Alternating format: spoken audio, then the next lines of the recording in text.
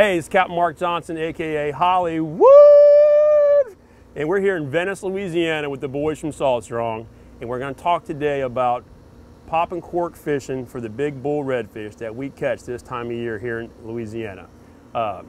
In the world of popping corks, all popping corks are not created equal, and we're going to show you today a couple different types of popping corks, how we rig popping corks, what kind of leaders we use for popping corks, the length of leaders, and what has made the popping cork special that you see so many of them today. For starters, the old days, everybody had the popping cork with the little green pencil in the top, and that still works today, and you still see them in the tackle stores. However, today, technology has changed, and what I've learned down here in my time in the bayou is that the trick to the popping corks, all different ones, shapes, and sizes, is everybody now is trying to perfect the rattle. Not all rattles are the same. You're trying to mimic different kinds of bait. Down here in the bayou, they're looking at their mullet, they're looking at their pogies, things that are all surface feeding. So you can look at these corks. They might be same size floats. They might be different size leads. They use different types of plastic. Some of them have bendable wire leaders. Some of them are single strand wire. Some come with swivels on the end. Some without swivels, some use big beads, small beads. There are endless choices out there. So what we have found through trials and tribulations of being out here is that some of these corks here, a little more on the heavy duty side, treat us the best out here in big bull red country. All right, having bendable wire is an advantage over the single strand in some cases, just because you have some flexibility when big fish are busting. A lot of times too, the big redfish will eat this cork. Sometimes the sharks eat it, the jack crevalle eat it. And so at the end of the day, you seem to have a little more user-friendly with the bendable wire versus the single strand wire. Price of corks, that's a big deal too. Some of these corks these days cost as much as $8, $9, $10. Some of these corks are a little less fancy. They do catch just as many fish. Maybe they're 2-bucks. All right, so there's a price point concern, as well as the quality of construction, as well as what kind of rattle they make. They're all different. So here we're going to take another here, a different design. This has more of the open top, whereas a little different bubble and splash sound versus the round egg shape almost, okay? They're almost identical in size, but different shape, different action on the surface. And again, a couple different manufacturers here, and every day we've seen more and more companies are making these, more and more guides are making them. Everybody's trying to perfect. You notice that difference? Can you hear that? It's different. And that's a big deal down here chasing these fish. So talking about the corks, what we found out here in the bayou is that we've had the best luck with this design right here. With the bendable wire, the big beads, heavier sinker, swivels on the end. This is pretty deluxe, pretty Gucci cork. These particular ones are made by a company called High Water Fishing Lures, and you buy these at most tackle shops here at the marina, at Venice Marina, Cypress Cove Marina. And again, $8, but it's worth it.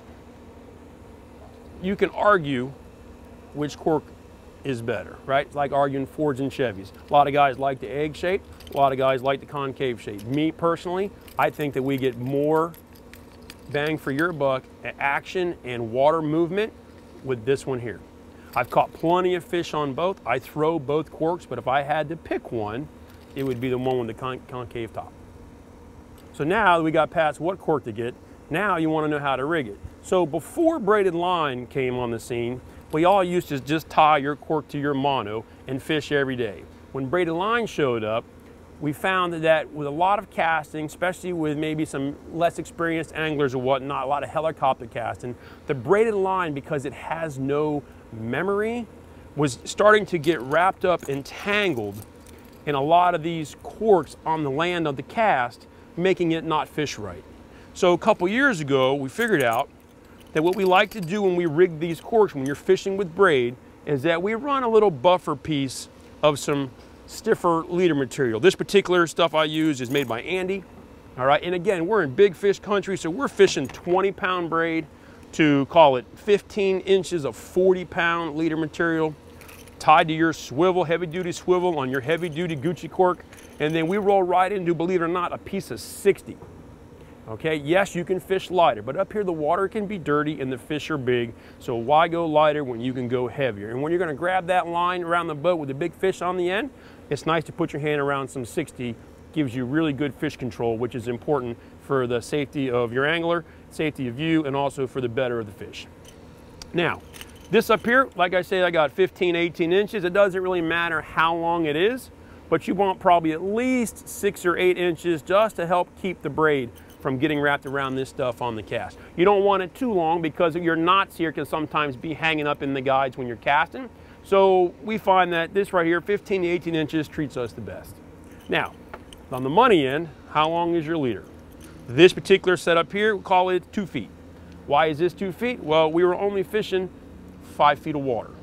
So depending on the depth you fish is obviously going to dictate how long your leader is. And when you're fishing our new favorite artificial, the Slam Shady, and you're looking for a lot of movement, you're going to vary your leader depending on a lot of things that are going on. For example, how fast are you drifting, how much water movement you have, how active you're moving your cork, because the harder you work the cork, the more time your bait's going to be up high.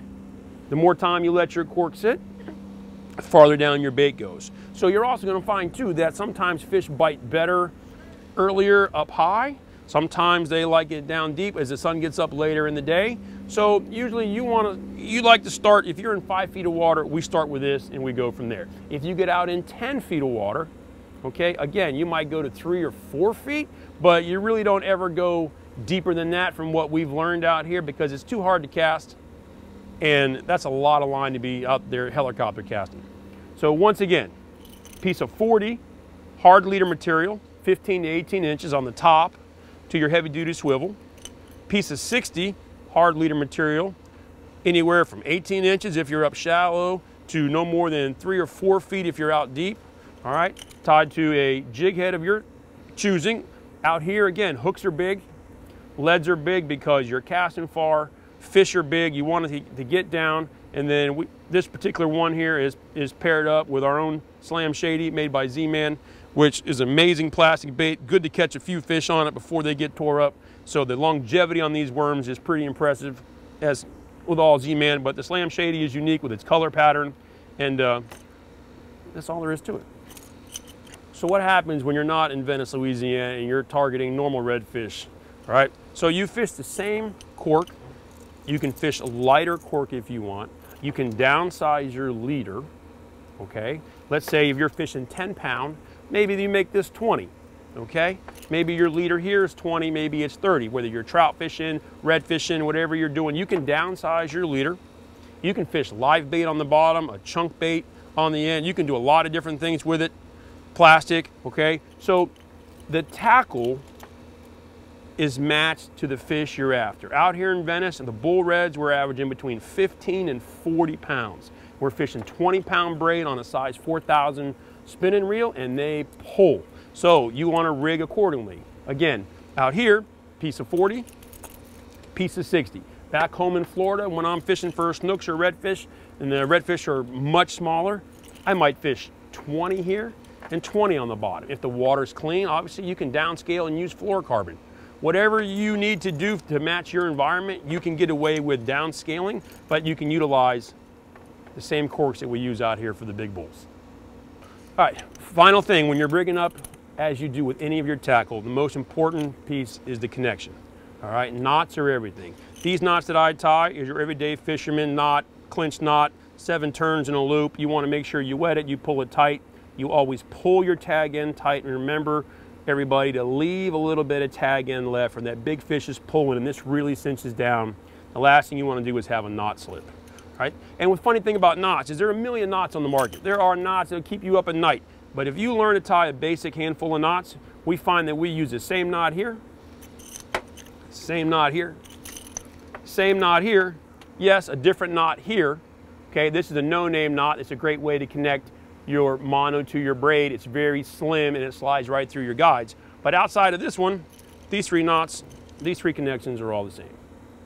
So out here in the bayou, we have so much fun fishing. I enjoy being out here all summer and into the fall. And I will tell you, popping cork fishing for big bull reds is just as fun as it gets. We've caught fish this year already in the mid-30s.